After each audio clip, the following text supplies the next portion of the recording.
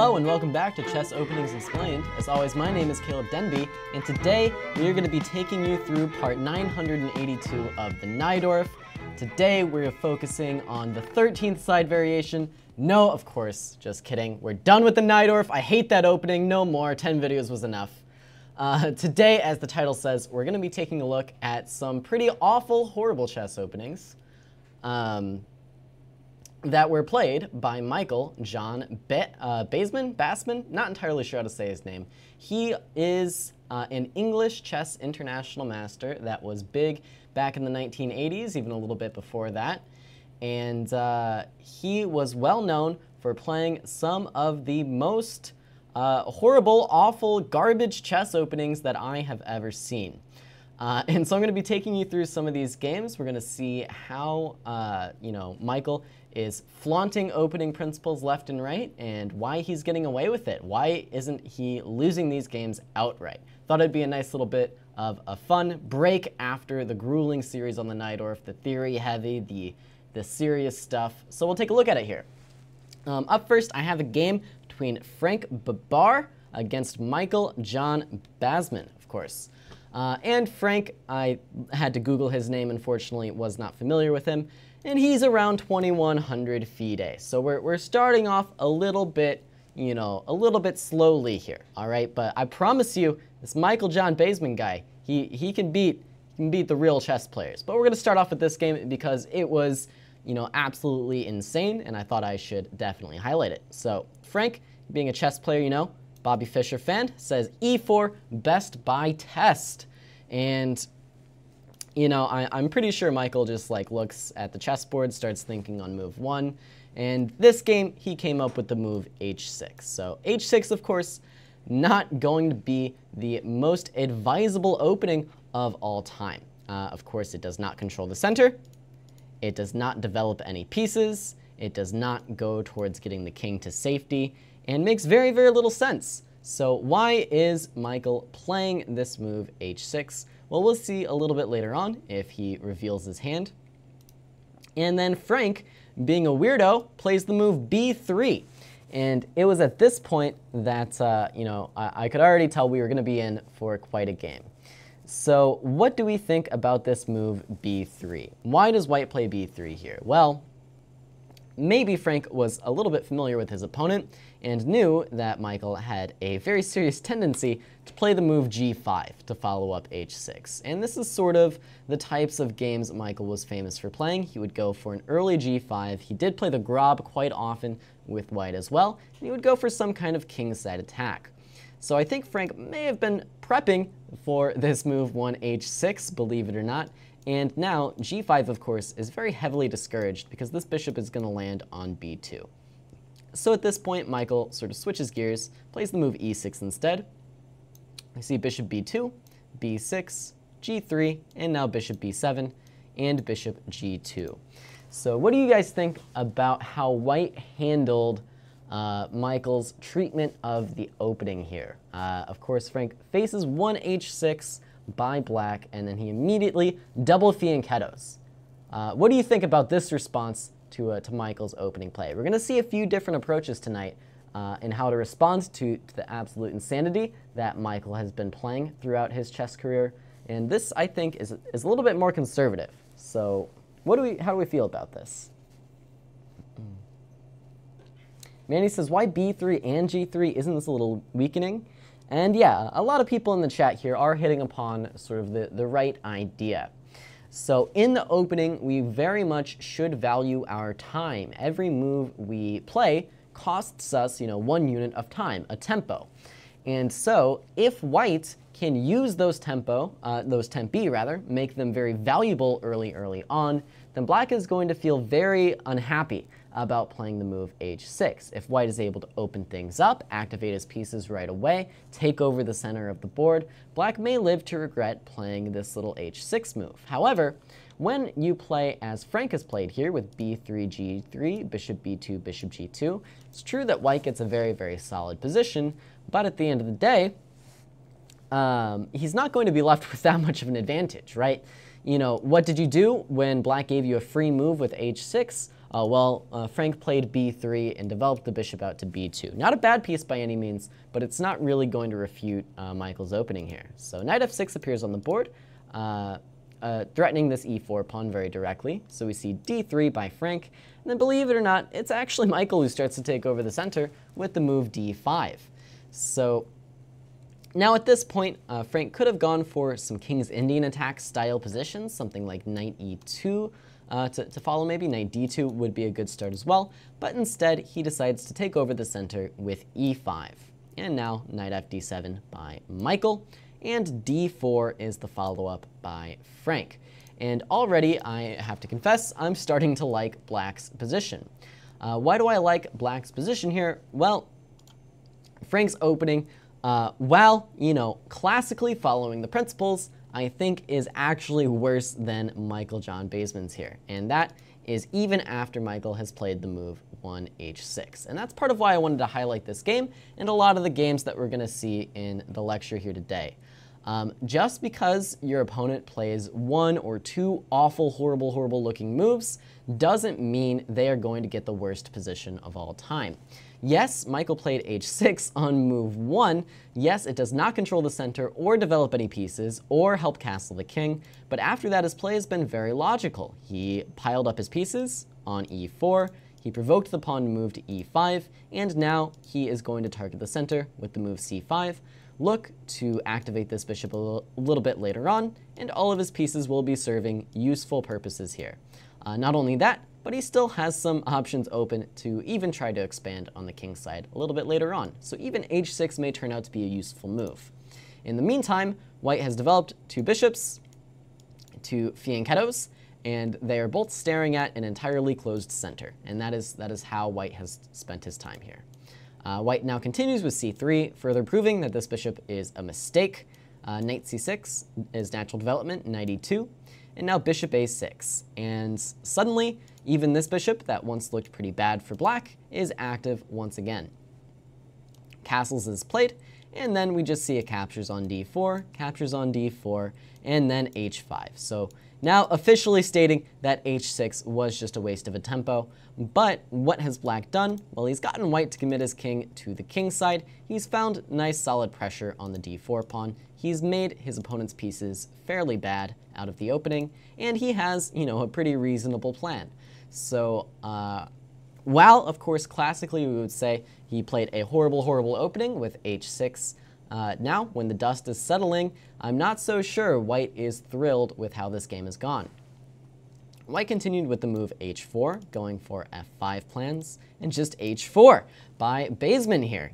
He's not even done developing, right? This knight is very loose on c6. This bishop has not moved. The king is in the center. He doesn't care. He's pushing on the king's side. He's going to go mate the guy.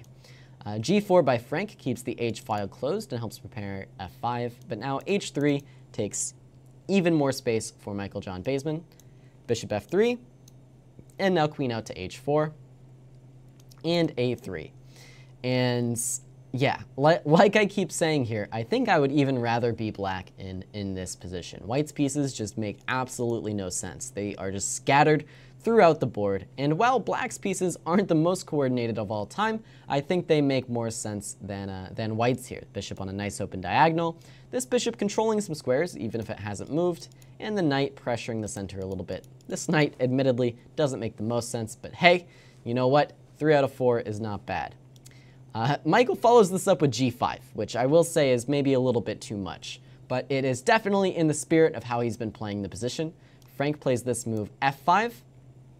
We see e takes on f5, bishop takes on d5, and now this pawn is hanging with check. I'm not entirely certain why it wasn't captured. I would probably recommend capturing this guy, but rook c8 instead is just defending the knight, and this is what was played. And then both players absolutely lose their mind. Bishop takes f7 appears on the board, rook takes f5 check, king e8, knight g3, and now knight e7 is the move for White, knight d2. And I would like you guys to find the only move for Black that equalizes here. Can you find one of the only moves for Black to equalize the game? You could argue that, maybe a few moves are playable, but I think this is the best move to equalize and probably the best move to play for an advantage here. What do you guys think?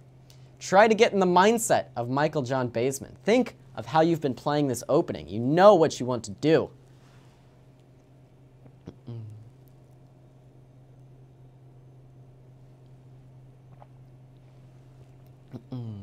Wow, and Danilo has successfully channeled his inner Michael Basman. Of course, we are pushing the H-pawn down the board one step at a time.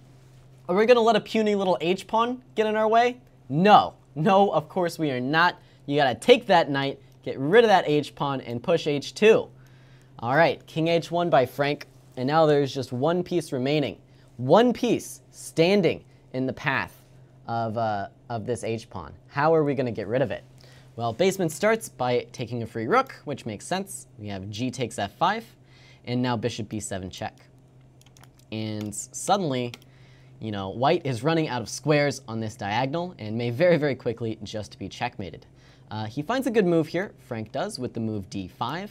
And now, of course, if Bishop takes D5, we would see Knight F3, and this bishop has sort of been drawn to an undefended square.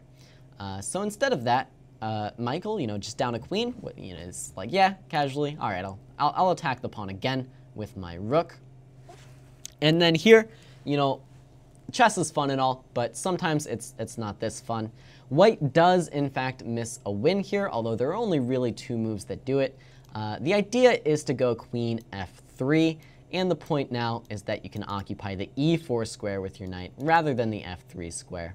And now White is going to be able to successfully sort of blockade on this long diagonal and should end up surviving the day. But instead, E6 is played, and rook takes D5 now. Of course, E takes D7 would be met by rook takes D7 with check. Knight here loses to checkmate, so you would have to give the queen back. And again, black is actually going to be better because he has more rooks in this position. This rook can save itself. Oh yeah, by the way, E6 attacks both of these pieces. It's a wild game. Rook takes D5 was played. Knight C5 was the follow-up for Michael John Basman. Again, just bringing more pieces. And this time, by the way, okay, so White plays Queen F3 first. The idea being if Rook D2, then of course Bishop Queen B7. So Michael John Basman just defends this bishop. Bishop takes H8 is played. Now Rook takes D2.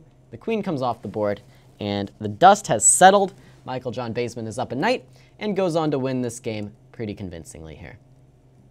The rooks get traded, and Frank Babar resigns. So that is the first Michael John Basman I wanted to show you guys.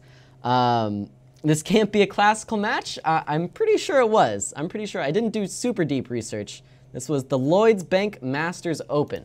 But yeah, you know, it's easy to say after seeing that game, right? Okay, both players were going a bit crazy. Frank, you know, very decent chess player, I'm sure, but not exactly, you know, world class. He was around 2100 FIDE when I looked him up. Probably he was a bit stronger at the time of this game. But what would you say if I were to tell you that Michael John Basman was not just doing this to, you know, these random, you know, fairly high level chess players throughout England? He was doing it to England's best chess players, and we'll see with the final game of the lecture, he did something even more absurd against the one and only Ulf Andersson. Of course, incredible chess player. And he's getting away with it in all these games. So why don't we take a look now at one Jonathan Speelman. Let's see how Speelman took on Michael John Basman and what funny opening moves we have in store this time. So, one E4 was played, and perhaps Michael John Basman, in light of the game with Frank Babar, realized that H6 is just not good enough, right? H6 isn't good enough. It gives them time to get on this diagonal, stopping his idea of G5, right? So he makes an improvement. He plays G5 first. Good luck playing B3 now, buddy. I'm getting on the diagonal, right? So, 1 G5 by Michael John Basman. Of course, this opening, sometimes known as the Borg, not named after the Star Trek characters, but named after the Grob opening in reverse. G-R-O-B, and backwards, of course, is B-O-R-G, the Borg, and that's what we have here from Basman. Now, Jonathan takes a little bit more of a classical approach to trying to refute this stuff, not going for these double fianchettos, sort of wasting time back, but instead seizing the center directly, challenging the pawn on g5. We see now h6 by Michael John Basman. You know, he's crazy, but he's not that crazy. His pawn's attacked, he's going to defend it. And then, chat, how would you like to go about challenging Black's position here? h6, g5 is on the board. You've spent your 2 moves playing e4, d4. Probably you should have some advantage here, but how do you prove it? What do you want to do?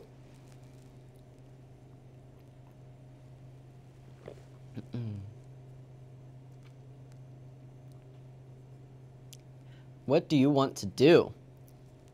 And yeah, I think this is going to be the opportunity to talk about some common mistakes that are made when people end up in these kinds of positions.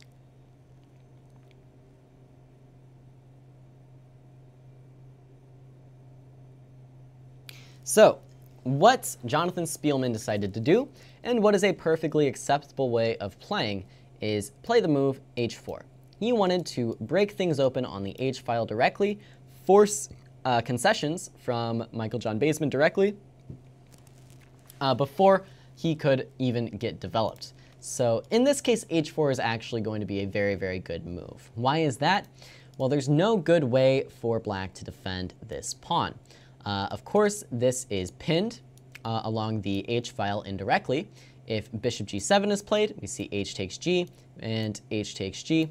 And at the end of the day, this bishop comes in to save the day and win a pawn for white. Of course, e6 doesn't do it because then this pin is very, very relevant. So Black is faced with this awkward decision. He has to go g4 or he has to take on h4. In this game, we see g takes h4 by Michael Basman. But backing up here, let's talk about some of the things I was seeing in the chat. I saw a lot of people actually suggesting the move e5, and I think this is a horrible, horrible mistake. Why is e5 a horrible, horrible mistake? Well, as always, even when your opponent is sort of wasting time in the opening, there's a very, very fine line between having central space and being overextended. Of course, notably in openings like the French and Caro-Kann, if you moved these pawns over here, I guess, then you would get the exact same structure, and Black isn't altogether unhappy about it. This is a good way to end up with weak pawns in the center. Black could immediately start challenging these pawns with something like d6 if white ends up taking. C takes d5. Next thing you know, yes, Black played h6, g5 and spent time doing it, but white played e4, e5, e takes d. Right? So not exactly the fastest opening play getting developed by white either. Neither side would have any pieces developed, and Black is actually sort of well prepared to open up this diagonal, bearing down on the queen's side. So e5 would be a very, very bad mistake, I think.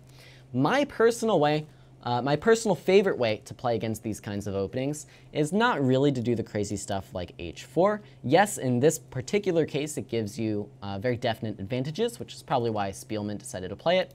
But my favorite thing to do is develop my pieces, right? I say to my opponent, do whatever you want. I'm developing my pieces. Something like queen d2, knight c6, queenside castles, and you just develop your pieces, right? If you just develop your pieces, in this case, you are always going to get a good position here. No matter what your opponent is sort of doing, as long as you're developing your pieces and you're careful about it, acknowledging any threats they're making in the center, then you're just going to get a good position. Let me flip on the engine here. This position is +2, right? All white did is develop his pieces, and the engine gives +2 here. Why does it give +2? Well, it's because Black is without a plan and white's pawns are not overextended. For example, Black would love to play something like e5, but this doesn't even force a response now by white, doesn't even force white to overextend. The simple move f3, and white is defending all of his weaknesses very, very well. But that's not what we see in this game. In this game, Jonathan, out for blood, plays the move h4. And as I did say, we do see g takes h4 by Michael John Basman. Rook takes h4, activating the rook, may as well. d5 now for Basman, challenging the center. A couple moves late, but still adamant about controlling the center eventually. E takes d5 is Speelman's response. And now if queen takes d5, I think the issue is just that knight c3 is coming with tempo. And, you know, the queen d8 Scandinavian might be playable when you go d5, queen d8 immediately. But here, it's just not going to work. You're wasting too much time. So this turns into the move e6, the point being black is taking advantage of the temporarily awkward placement of this rook in order to capture back on d5 with the pawn. Rook h5 is played. Knight f6 gains time on the rook again, or doesn't. We see d takes e6, and now knight takes h5 might not be the most advisable when your king is getting pushed way out into the open and white is getting plenty of pawns. So after d takes e, we saw bishop takes e6, and it is just a pawn sacrifice. And then Speelman gives up this rook on h5, which probably is unnecessary. And I think now, knight takes h5, queen takes h5. Yes, white still has a very decent position, but I think black is sort of out of the worst of it here. And this is a pretty significant mistake, I think, both objectively and, you know, sort of practically, psychologically, practically over the board. I think this is a pretty huge mistake. Why is that? Well, if Jonathan had instead chosen just to sort of retreat this rook all the way back to h1 even, and we see some move like knight b to d7, or maybe even like c5, what do we have here? Well, we have white with an extra pawn. You know, 3 pawns missing for black, only 2 pawns missing for white.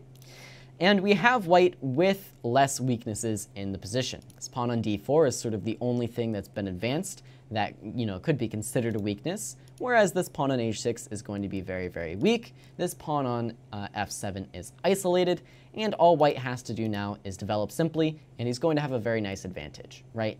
White's going to have an advantage here, up an extra pawn. Black has some development in exchange for it, but black, like I said, all the long-term things are in white's favor. Now, what do we see after knight c3? Takes and takes. Well, rather than being down a pawn for nothing, black is up the exchange for a pawn. And this gives black something to play for, right? You know, the pressure's no longer on black. Black doesn't have to, you know, fight back to win material, make use of this development right away. Black now can sort of sit back and say, yeah, I'm up material, you know? My h6 g5 stuff is really working out for me here. I'm up the exchange on move 9. Why doesn't everybody play like this? And that's a good question. So, bishop b4 was played in the game, just natural development now for Michael Basman. Knight e2, knight c6. Of course, there's no d5, thanks to the pin on the king. And now bishop e3 for white, and queen d7 for black. And I want to mention something else about Basman's play in this opening here. Of course, he goes crazy on the king side, h6 g5, things get opened up. But notably, you see both players actually leave this nice little pawn shield on the queen's side. And that's generally the thing you have to do when you're playing these types of crazy openings with either side, right? You have to have some kind of plan for your king. In the first game, his game stayed in the center, but also in that game, the center was very, very closed, and it only opened up when white was sacrificing pieces on f7, which may have not been the most advisable. So here, center is open, so both players leave the queen side open for their kings. a3 is now white's decision, and I think this move is perfectly fine. Trying to force this bishop to make a decision if it wants to trade itself off here and bring white's other knight into the game or retreat.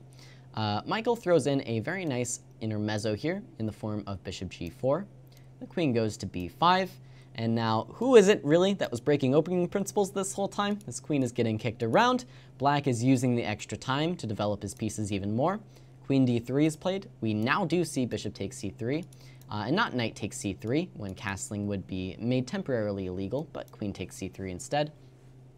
And queen side castles for black, f3 for white, bishop e6, and queen side castles for white. And now we are nearing the end of the opening. And what has happened? Well, at the end of the day, black has all these same weaknesses that we talked about earlier, but both sides have gotten castled. Black's pieces are fully developed. White is almost fully developed. You could argue that this bishop needs some work, but I think it's going to be reasonably fine. Has plenty of squares to choose from on this diagonal, and it's not that bad on f1 either, keeping an eye on the a6 pawn. But black's up in exchange. Why is black up in exchange? Well, because Jonathan Speelman wanted to be a hero, wanted to sacrifice early on to try and refute the opponent's opening, and in my opinion, that is a recipe for disaster. The way to play against these openings is not in this form of Jonathan Speelman, in my opinion. While the objective best moves will lead you to victory in most cases against these things, it's hard to play objectively correct chess against this style of play. Why is that? You have no intuition, right? These positions are just absolutely crazy. You have to calculate on every turn and try to get your pieces to squares that make some kind of sense. And if you can't do that, then if you play this ultra-combative style with h4 and rook takes h4, you might find yourself on the worst end of things with the white pieces. And that's exactly what happened to Jonathan Speelman. Now, if you do what I suggested, develop your pieces, control the center, I think it is much, much easier to play. Don't try to refute the opening, just find squares for your pieces, and then you can play a chess game. Okay, though, the game continues. White is making a threat. Look out. Knight e7 is Michael's choice, gaining control again of the d5 square. Knight f4 for white now, again making this threat. So knight d5 blockades. We see takes. The queen actually comes back to d2 now, and queen c6. And white has the bishop pair. Black still has these weaknesses, but why is white down in exchange? I don't know. I don't understand this sacrifice from Jonathan Speelman, but that's what happened in the game. So king b1, and now black goes about the business of fixing the problems in his position so that his extra rook can be felt. This pawn is very, very weak. So in classic Basman style, he says, yeah, I'll push it forward. Bishop g5 attacks a rook. Rook d to e8 saves a rook, something Jonathan Speelman should take some notes on, perhaps. Bishop f4, bishop c4. Black now offers the trade of the light squared bishops to get rid of this bishop pair, and I think at this point, it's pretty clear that black is the one with all the advantage in this case. This h-pawn is no longer really weak, the bishop pair is coming off the board, and black is just in exchange for a pawn ahead. Bishop e5 was played. This rook has to move, but it's not so unhappy about it, pressuring the g-pawn. d5 by Speelman was the choice, but this just tactically fails to bishop takes d5. And now, of course, queen takes d5 would be met with, I believe, queen takes d5, right? Am I seeing this correctly? Yeah, queen takes d5.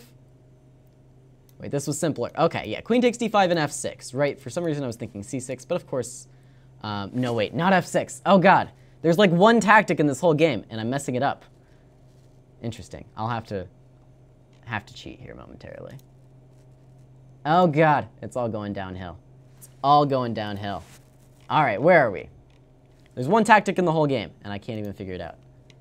All right. Of course, queen takes d5 would fail to rook d8 with this. Okay. Yeah, skewer. Everybody knows skewers. I thought it was this bishop on e5, but no. There is rook d8. So d5, unfortunately, just a losing move due to the tactic. Found by Michael Basman, not found by me. Better chess player than I. And so queen d4 was played instead. But this is the beginning of the end now. Bishop to b3 was the try for Michael Basman. And this actually doesn't work. This actually does lose the game back. Rook d8 was the simple move, and it was the correct move. Bishop a2 check is sort of impossible to stop, along with the threat of just any bishop move challenging these guys. For example, king c1 would mean bishop f3, and this is busto. But bishop b3 actually doesn't quite work. White could capture this guy, and white actually does have a counter tactic after rook d8 with the move rook c1. And so Jonathan Speelman could have actually still won this game because the tactics got a bit messy here, but instead bishop d3 was played, and now rook d8, and black once again is firmly in control. Takes on d3, queen b6, there's no checkmate, and exchange up, now pawns up. This was a clean victory from here on out for Michael John Basman. pushing on the king side, and here white ended up resigning. So, not just patzers that Michael John Basman is beating with this h6 and g5 stuff. He has taken down Jonathan Speelman. What was Speelman's mistake in this game? Well, of course, the tactics were messy. There were chances for both players eventually. But at its core, I think Jonathan Speelman's mistake was trying to refute the opening with this h4, rook, h4, rook, h5 stuff. You just don't need to do this. This is what players with the black pieces want you to do, because they thrive on the craziness. They thrive on it. They are playing these positions on purpose, and you don't need to get sucked into that stuff. You can, in fact, just develop your pieces. Just develop your pieces. Just knight c3, bishop e3, stuff like f3. You know, you don't even need to engage. Don't even need to engage here. Just queenside castles, knight c6, and black's position is just going to crumble eventually. In fact, I think this is already immediately just very, very good for white. Winning material already if black were to play like this. So that's my advice if you face this. Just develop your pieces. All right. So that's one great English chess player down. Who's up next? Who's up next? Well, how about famed author and chess composer John Nunn? That's right. Even John Nunn was falling victim to Michael John Basman's craziness here. And let's just jump into the game. Why waste any time? So the previous two games, we've seen Michael Basman with the black pieces doing this sort of absurdity with g5 and h6. Now we'll give him his shot with the white pieces, and again we are going to see the g-pawn move with one g4. d5 by John Nunn hits this pawn on g4, and now we see h3 by white defending the pawn. e5 is the follow-up now for John Nunn, and we see d3 for Michael John Basman. So I think what he is attempting to do here is go for some kind of light squared control, right? This is sort of the idea at the heart of the Grob. You put this bishop on g2, and you start trying to break down all of these light squares for black. And at the end of the day, you get some kind of awful English where these two pawns should be here, and you should have two extra moves. But, you know, since you want to play the Grob, you put the pawns here instead and waste two moves doing it.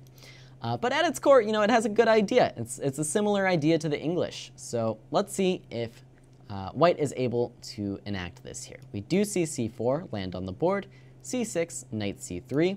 White using all of his moves now to challenge these central light squares after going, you know, of course, g4, h3 first, knight e7, knight f3, h5 now for black, and again, we see g takes h5 and rook takes h5.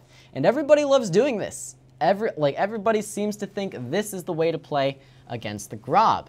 And while it does make some sense, right? You want to target this weak h-pawn. Why not force this concession from white? At the same time, I think black's time just would have been better served developing, right? You can castle kingside here, right? Develop the bishop to e6. You know, develop the knight to d7 even. Go f5 later. Go f6 if you want to be solid. Just preserve your center. Don't get sucked into the nonsense. But instead, we do see h5 and rook h5. Bishop b2. Bishop d2 is the idea now for whites. And after a6, I want to ask you guys to find Michael John Basman's next move. I think this one is actually a pretty instructive one here. Because, you know, it might be counterintuitive at first glance to find the move that Michael does end up playing, but I think it is quite sensible in many of these positions that you actually end up in with the Grob.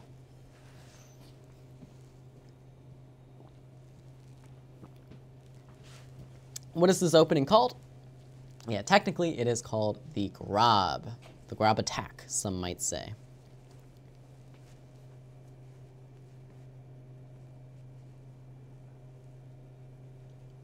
Is it safe to castle into g4? Your position is always safe when you have pieces developed and your opponent does not. When you control the center, pieces are developed, your position is safe.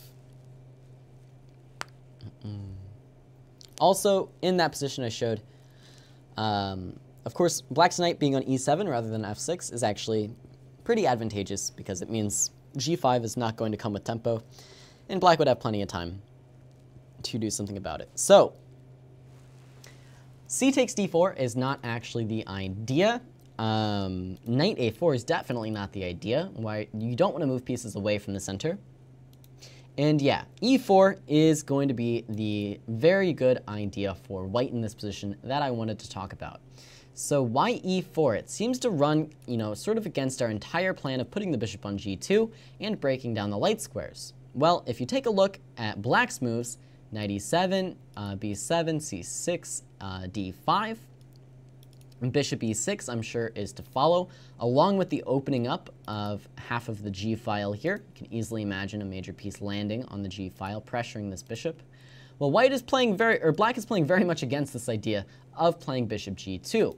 And this move e4 is actually forcing black to make very concrete decisions right away. Right now, black's king is in the center, white's king is in the center, and neither of them really know what they're going to do. And so, if black plays the move d4, white is going to be very happy to to actually play a tactic here with knight takes d4. But even if the tactic didn't exist, now knight a4 would be very playable with the idea of c5 and knight b6 to follow. Or even something like knight e2, knight g6, knight g3, I think would be fine for white. Right? Just in general here, the closing of the center, I think, is going to be in white's favor because white's king was sort of sitting so forlorn in the center of the board like this. So I don't think black's happy about closing the center in general in these positions, and specifically there is a tactic here where queen takes h5, dc3, and bishop c3 I think would materially go in white's favor, with the king side sort of crumbling as well. So black now has to decide what he wants to do with this d-pawn. If he tries to just keep it on the board with something like bishop to e6, you might see these come off the board, and now knight g5, and now the light squares are finally actually crumbling along this diagonal. If he plays the move d takes e4, well, that's what happened in the game, and white was happy to take back with the pawn. Notably, d takes c4 would have achieved the same, and was maybe better for black since you don't allow any possibility of knight takes e4. And then you end up in this position. And what's going on in this position? Well, white is sort of shifting the story away from the king side weaknesses. Now, the d file has opened up as well, and I think this is where a lot of the conflict might happen for control of, the center. Black is going to have to be very, very wary now of how he develops the pieces with this bishop sitting on d6 a little bit loose, and the queen still stuck on d8. So knight d7 was played by black, and now how should white continue? Right, you've got some problems to solve here. The king is stuck in the center. This queen doesn't really belong in the open file. You'd rather have a rook there. Speaking of, there's a rook still on a1. How do you activate the pieces?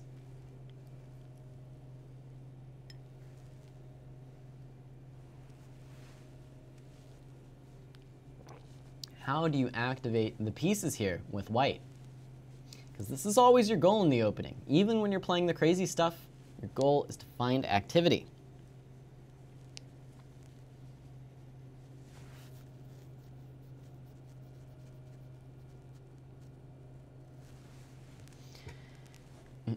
So queen e2 or c2 seems normal. Yes, it would seem normal, and these are playable moves for white, but much better is actually the move knight g5. You take advantage once again of this misplaced rook. It's becoming sort of a theme in these games.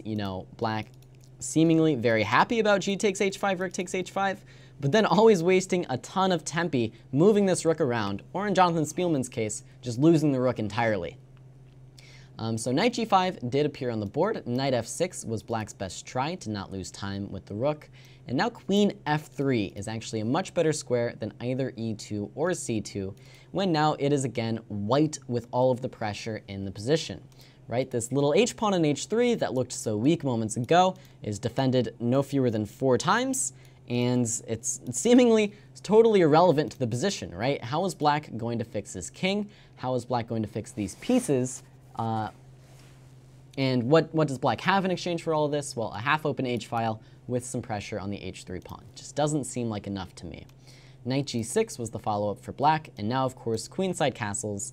And once again, despite playing a wild and crazy opening, Michael John Basman has found harmony for all of his pieces, right? This knight on g5, very actively placed, pressuring f7 in tandem with the queen. This knight on c3 might not have very good jumping prospects yet, but it has a future, can always reroute to the king side. This bishop can land on e3, pressuring both sides of the board, supporting the knight. The rook's on an open file.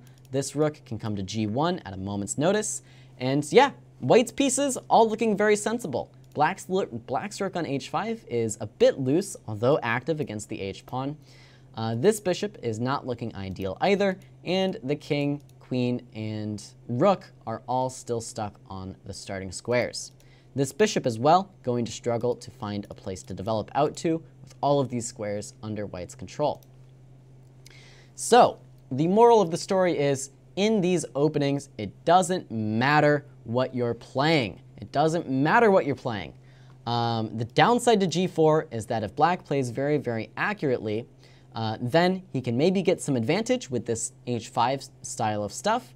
But the real downside, in my opinion, is black's opportunity to just develop his pieces without a fight. That is the real reason why these openings are bad practically, in my opinion. Black could just develop normally, just put all the pieces on squares and then have a perfectly fine position. But in these games where white ends up winning, it's usually because black is, trying really hard to prove that this opening is just strictly unplayable. And that's just not the way to do things. So white, again, the victor in this opening battle. We see queen e7, king b1, just putting the king on a safer square. Knight f4 now for black, rook g1, bringing the rook into the game and supporting this knight. King f8 is how black decides to solve the problem of his king, but still, this is not an ideal placement for this guy. Knight e2, and white again is now rerouting his final pieces over to the attack. This knight comes back to e6. We see a trade on e6, the second knight coming into g3 now, and bishop g5. And again, all of white's pieces serving a useful purpose here. Even this bishop defending this pawn. In the meantime, the rooks for black, uncoordinated. These pieces looking at nothing on the king's side. This bishop is useless. And yeah, I will say this bishop does look pretty nice on e6. This rook does exert some pressure on the h-file, but in my opinion, just total harmony for white versus a very, very disjointed position here for black, and that is why white has the advantage. Rook d8, bishop b2 is played in the game, and look at that! John Nunn got to take his h-pawn. He did it! Opening refuted, unplayable, h-pawn falls. But of course, just queen g2 now, and black is wasting even more time with this rook, it seems. Bishop c7 was John Nunn's choice in the game, but this move does turn out to be a pretty fatal mistake. Knight h5 appears on the board, and now there's no real way to stop the mounting threats against the black king. Rook takes d1 was played, bishop takes d1, sorry, rook takes d1 instead. Now again, these threats are a bit too strong. I think bishop takes and queen g7, queen g8 would be mate to the king with the rook on the d file. And so John Nunn felt it was time to lose this rook again on the h file. Again, becoming a bit of a theme here. Bishop takes h5, white is up the exchange, and the game liquidated shortly after. Queen b4, bishop b2 is played, takes on c4, see captures, captures, captures, captures, queen g4, queen e6, captures, captures, rook d7, and John Nunn threw in the towel. Another victim of Michael Basman's opening nonsense. So Manny in the chat says it doesn't matter what you're playing if the opponent doesn't punish it or plays mistakes. Well, I think you're missing the point, Manny. The reason why these openings are bad, practically why you don't see them more often, is because black, again, does have the option to sort of ignore the silliness, control the center, don't overextend, and develop all the pieces. That is why I don't like these openings. Not because of this crazy h4, h5 stuff trying to refute the opening. That, more often than not, I think favors the side with the, quote, objectively worse position, because they're just going to be more familiar in it, right? It's a wild and crazy position. That's what they thrive on. That's why they're playing these openings. So you don't have to give that to them. Just develop your pieces, and life is good. All right, it's the moment we've all been waiting for. I've been leading up to this game the whole lecture. Maybe I've done a bad job of building suspense, but this is the main event here. We are going to look at Ulf Andersson against Michael John Basman. And now, up to this point, it's been about what you would expect from this lecture titled Horrible Openings. Your H6s, your G5s, your G4s from Michael John Basman. They're traditionally considered the worst opening moves. And this game might not be what you'd expect. Michael John Basman starts off, quite normally, according to normal principles, getting developed. But I think by the end of it, you'll agree with me. This is the worst opening Michael John Basman has played all night, and against, I think, the best player as well. Maybe, John Nunn and Jonathan Speelman, of course, very excellent players. I don't know how they match up against Ulf Andersson, actually, specifically. But in my mind, Ulf Andersson is just like a legend. So we'll see what happens in this game.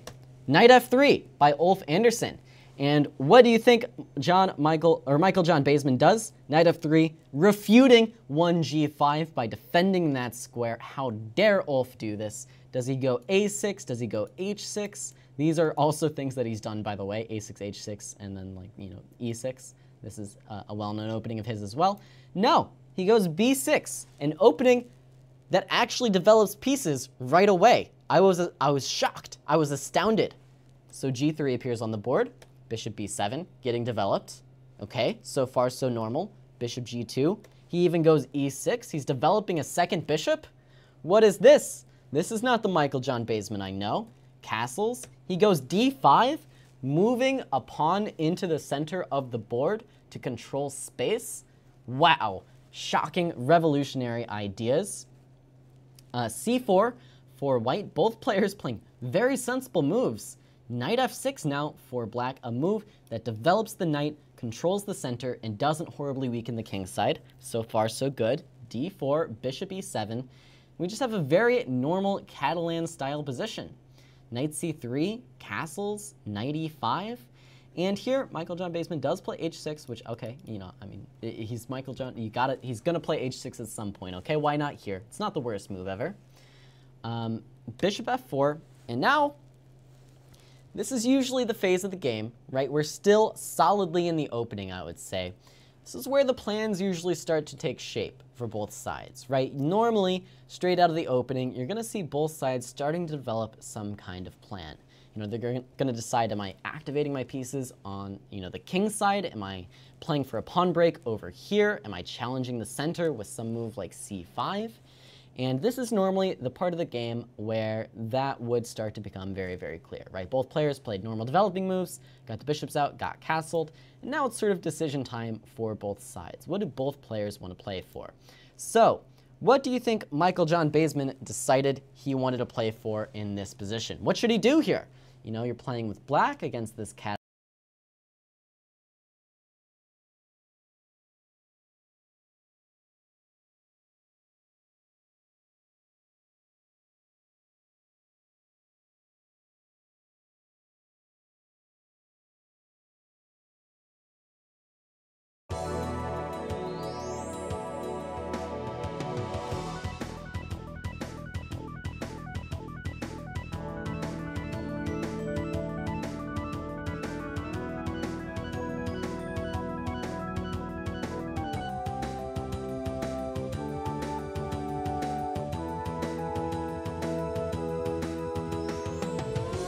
Should I start over from a few moves ago? Yes.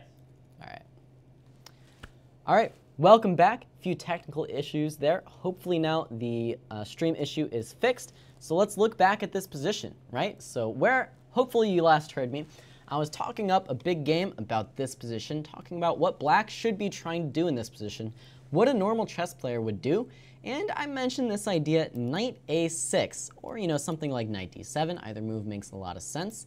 Just getting the knight developed, and then after a few more normal moves, we would probably see something like c5 by black, breaking in the center as you're taught to do, following up on your opening, entering the middle game phase by achieving, some sort of position with about level chances for either side. It's every chess player's dream with the black pieces, right? You just get a chess game.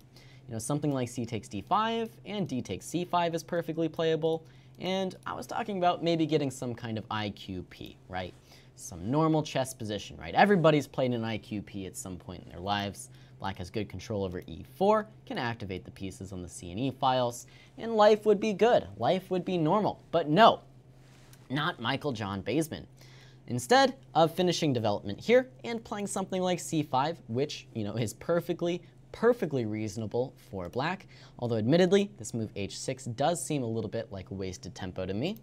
He plays the move a6 first, right? And I didn't really understand this move at first. I don't know what he's hoping to accomplish here.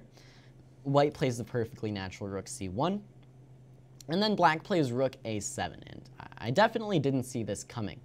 So what is black's idea? Well, perhaps if white plays another slow move, then black was interested in playing d takes c4, with the point being that he has defended his bishop one way or another.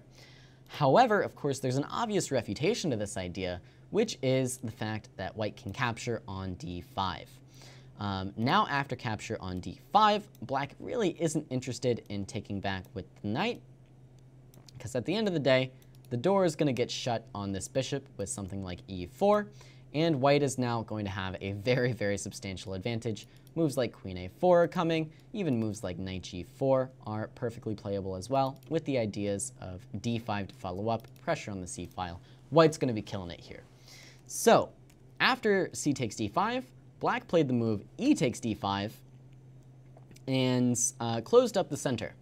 Now white plays the move queen b3. So so far a6, rook a7, yeah, it's a cute idea. It's a little bit unique. It's probably not objectively the greatest, but that probably isn't deserving of getting into a lecture on the worst openings of all time, right? So why did I include this? Well, it's because of what happens next, right? You can argue that we're out of the opening, but in my opinion, a critical part of the opening is forming a solid plan for what comes next, either responding to your opponent's plan or, doing something yourself for counterplay, playing for c5, playing for pressure on the e pawn or something, playing to just even trade pieces is, a plan of some sort. It's usually not a great plan, but it's a plan, right? So what do you think Michael John Basman went for in this case? In this position, what plan did he choose?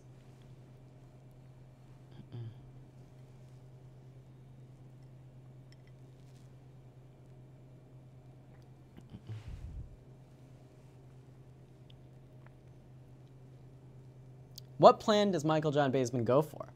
Well, of course, as everybody knows from the movie War Games, sometimes the only way to win is to not play at all. And so Michael John Basman chooses what is probably the worst plan in many, many cases, but seemingly working for him here. He chooses no plan at all. What does that look like? Well, he starts with the move bishop a8, which is arguably improving the bishop, right? It was a bit vulnerable on b7 to some tactics sometimes on the diagonal or the file. Not that diagonal, but this diagonal. And on a8, it's a little bit tucked away.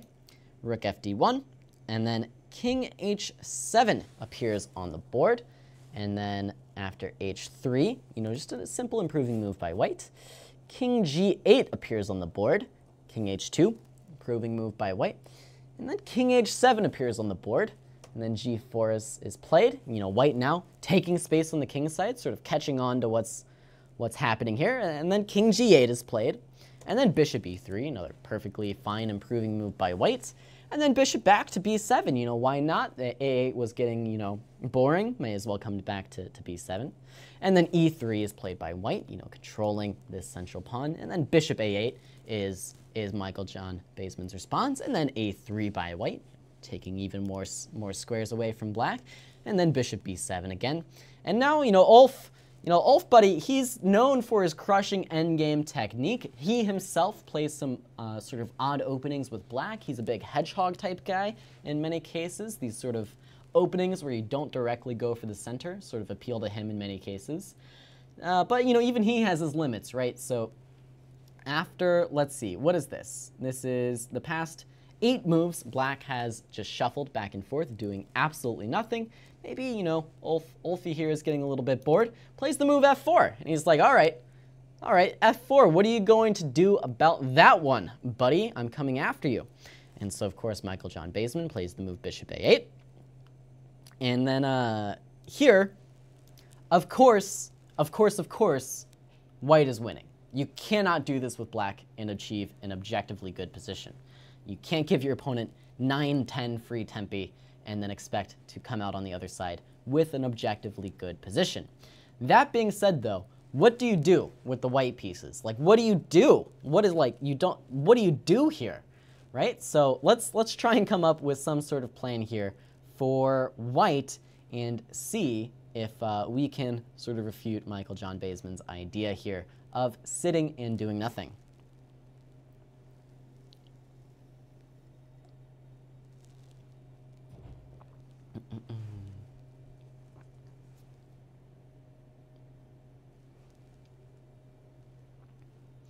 So you guys are on the right track here. Of course, what White should do is take advantage of the fact that Black's forces are sort of split and very, very, you know, compact, condensed by White's extra space in the center and on the king's side.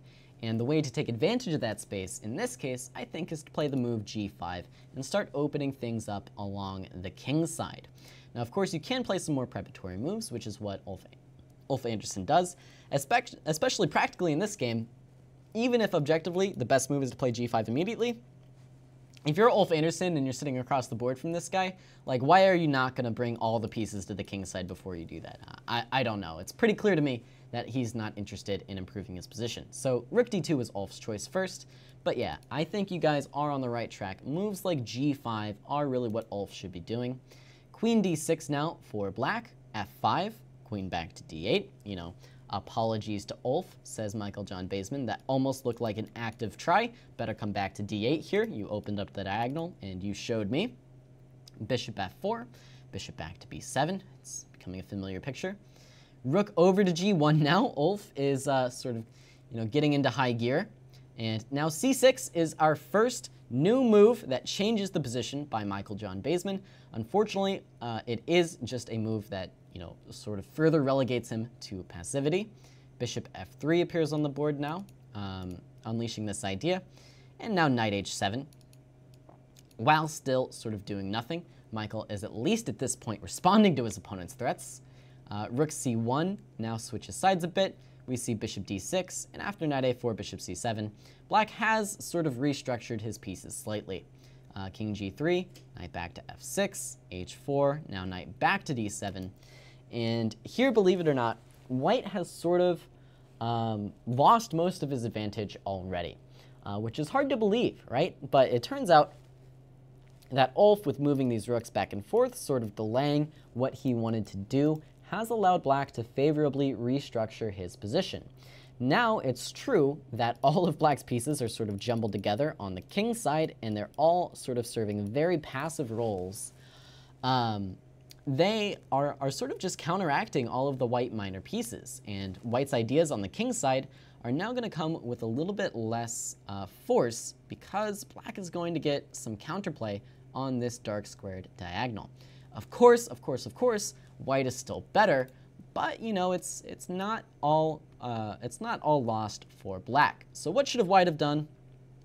Well, it turns out way back here, after something like Queen D6, this move F5 turned out to be a pretty critical mistake. So let's talk about why F5 turned out to be such a crucial mistake in this game.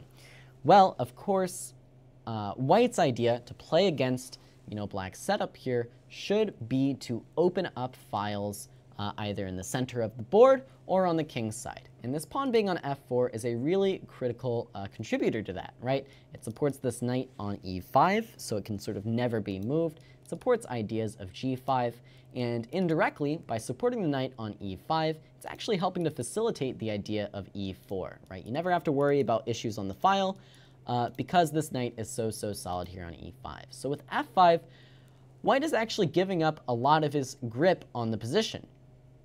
And the second we see F5 be played, the seemingly random shuffling from Michael John Basman actually turns into very purposeful shuffling, right? You see him regroup all of his pieces to, yes, defend the b6 pawn, but also counterattack on the e5 square. So I'm going to say that f5 is the reason why Ulf Andersson isn't just winning this game outright.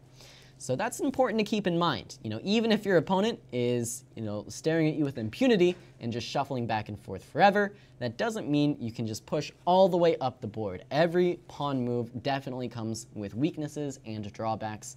And the reason Michael John Basman is still in the game is because of this weakness, slight weakness on e5.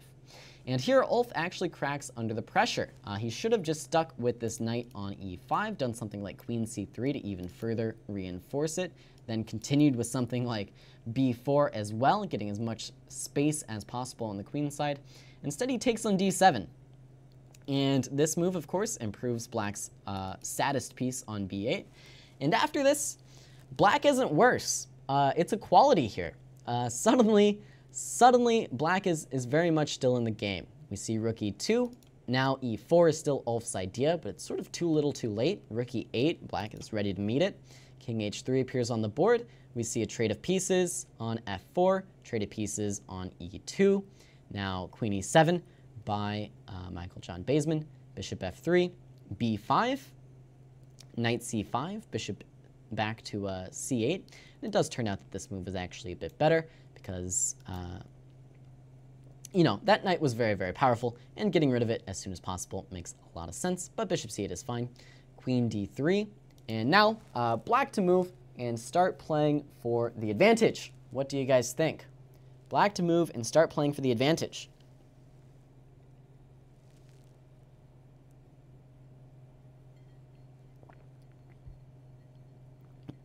What do you guys think? Well, it turns out here that, as always, when pushing forward, taking space, it comes with drawbacks. The drawbacks are the weaknesses left behind. This pawn on f5, for the moment, seems very, very solid, but after the move h5, White needs to be cautious. In this case, Ulf Andersson makes one fatal mistake here.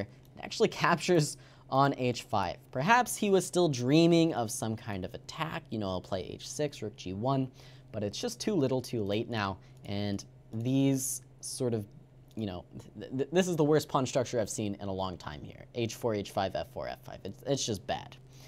And now Black is better. Queen f6 was played in the game, knight takes c5, and that's an extra pawn for Michael John Basman.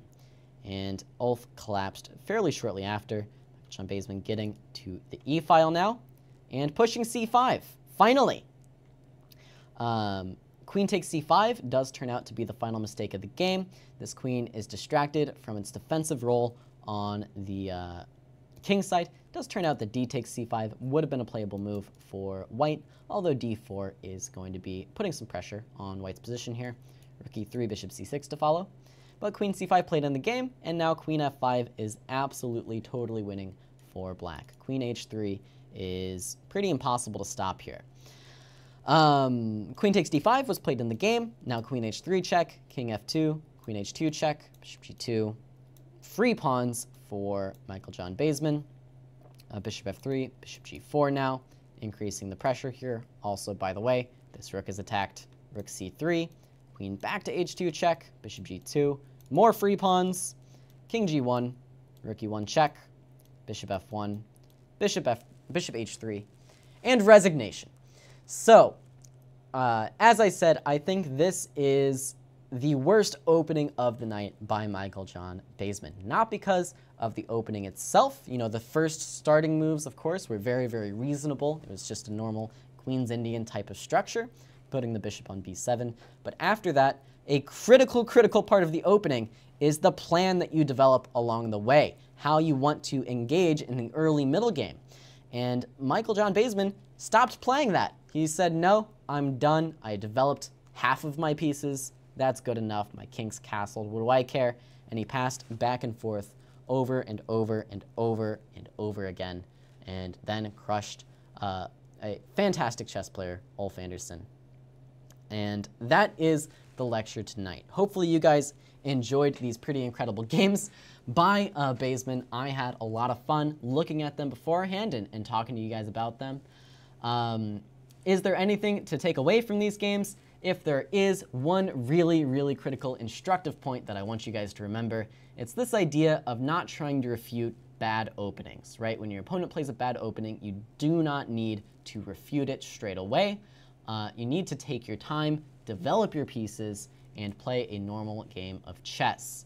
You know, even if you look at it afterwards with the computer and the computer says, oh, you're an idiot, play h4, this is so good for you.